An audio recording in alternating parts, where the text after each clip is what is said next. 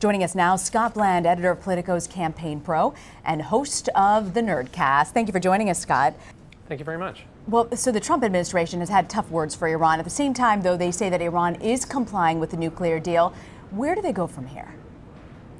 Well, I think the thing to keep in mind is that some of this rhetoric may not only be aimed at Iran, but also at a domestic audience. You know, Donald Trump ran for president on a platform of undoing a great deal of what the Obama administration had done, both domestically and on foreign policy. And he talked numerous times about tearing up the Iran nuclear deal. So while the administration is now acknowledging that Iran is in compliance with the deal at this point, they still need to continue to talk tough. And also, you know, there's an element of this. I mean, Iran is working to kind of create geopolitical instability in a number of places around the globe that are against U.S. interests. And so it all kind of ties together into a bigger picture. So is there a sense that these concerns about U.S. credibility on the line here with the foreign policy towards Iran, you're saying that this is such a campaign issue for many folks, but we're talking 2018, do folks really, are they concerned about issues? Do they vote on referendums like the Iran deal? Are they concerned about North Korea? Does that make its way to the ballot box? I think there's a lot of time between now and November 2018, and I think what happens in that time is going to have a lot to do with that. I do know that in 2016, Republican operatives felt that tying Senate Democrats and House Democrats to the Iran nuclear deal was one of their best lines of attack, especially against candidates who may or may not have had a voting record with, you know, other bits and pieces for them to go after. They really felt like that was a good attack line for them in 2016. Again, there's a while to go before we get to 2018, but there's definitely some past patterns there to indicate that they might want to do that again. And Scott, you talked about, you know, sharp rhetoric, but at this stage, you know, talk is cheap. President Trump has said a number of things on the campaign trail that have not turned out to be true policy-wise. To repeal and replace Obamacare immediately, it still isn't done, although there's maybe a last-ditch effort to make it happen. Labeling China a currency manipulator, which he now says he won't do. He also said within 90 days he will issue a report on Russian election hacking. That has yet to be done.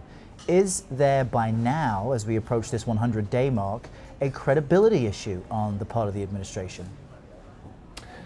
Well, I think it depends on who you ask. I think, by and large, it seems like from every indication we get from polling and other measurements, the folks who voted for him are still relatively happy with him, at least most of them are.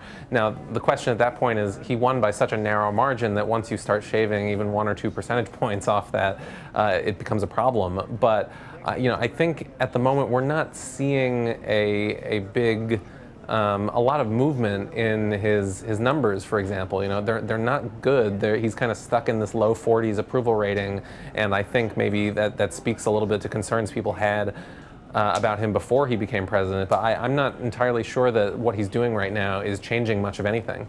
I want to ask you about comments from Congressman and DNC Deputy Chair Keith Ellison. He said that President Obama is partially to blame for Democratic losses. Do you think that there needs to be a rebuilding of the Democratic Party, and is there a new strategy that you're hearing for 2018?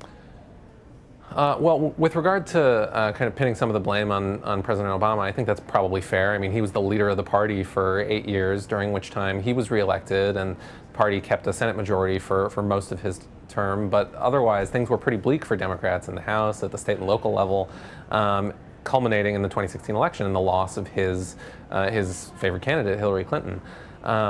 So, you know, I think that as a result of that, Democrats are at this point talking about doing a rebuilding, a rebooting, but there are a number of competing theories of the case about how to do that. Just in the past day, we've seen a little bit of at least a verbal breakdown and kind of messaging from Bernie Sanders and some others about what kind of Democrats he would like to be backing, and notably omitting Georgia Democrat John Ossoff, who's the much-watched special election candidate right now, from that list. When asked if he was a progressive, he said kind of dismissively, "I don't know."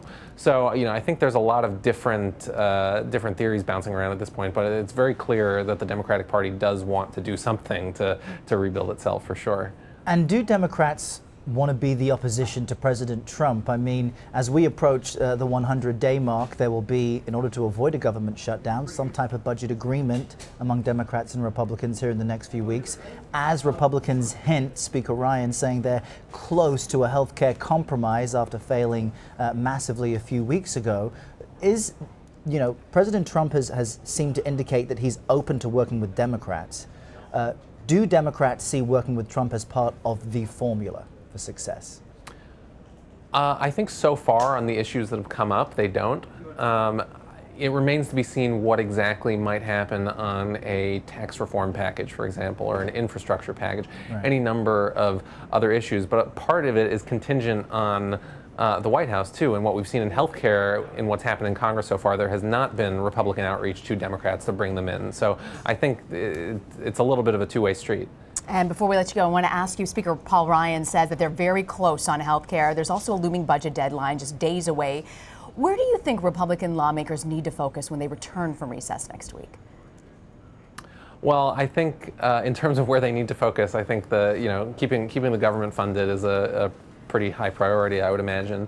Obviously, healthcare continues to be a big animating factor in the Republican base that helped so many of these members of Congress get elected. And so this is the repeal and replace of Obamacare is something that they really want to do. And from a base politics perspective, it's very easy to understand why this continues to be a big focus for them.